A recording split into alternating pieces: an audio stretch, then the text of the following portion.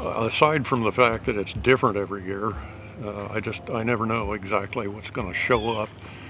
But once in a while, when the conditions are just right, a still evening in the summertime when it's fairly humid, there's a hatch of some kind of bugs that come up out of the prairie, and they come out in the thousands, I suppose.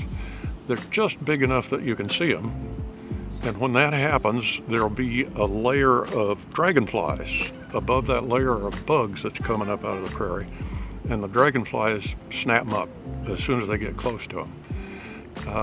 And then above that layer is a layer of barn swallows waiting for the ones that the dragonflies miss. So it's a real killing machine when it happens, but it's fascinating to watch.